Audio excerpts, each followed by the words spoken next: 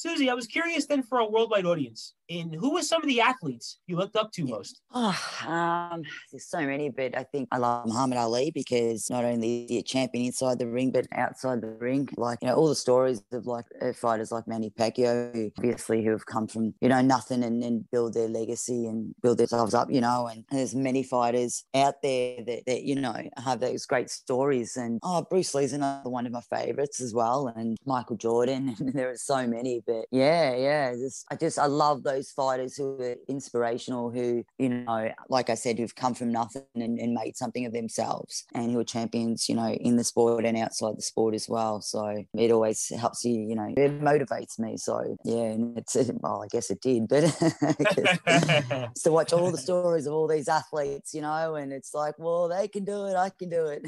So it's great. Yeah. Definitely done it, Susie and Simon. We had just alluded to it here that you were the most inspirational boxer of the year in 2012. And what did that mean to you to win that award? Oh, that meant a lot to me, I think, because not only as hard as it was being a female, this is in a male-dominated sport, and to achieve, an award like that and many other awards, just humbled to have received those awards, the recognition of, that girl in female empowerment. And it just gives you that extra encouragement and motivation because, it's like winning an award like that is like, wow, they've actually recognised, the hard work that you put in, because you don't really focus on those sort of things. You go in there and do the work. And then when you do get an award like that, it's like, wow, they've actually recognised me and for my work. And it's just great. I think it's knowing that I'm inspiring many people out there I think that's the best part of being a female boxer and an athlete, is to inspire others, because that's my main purpose, is leaving that legacy behind and,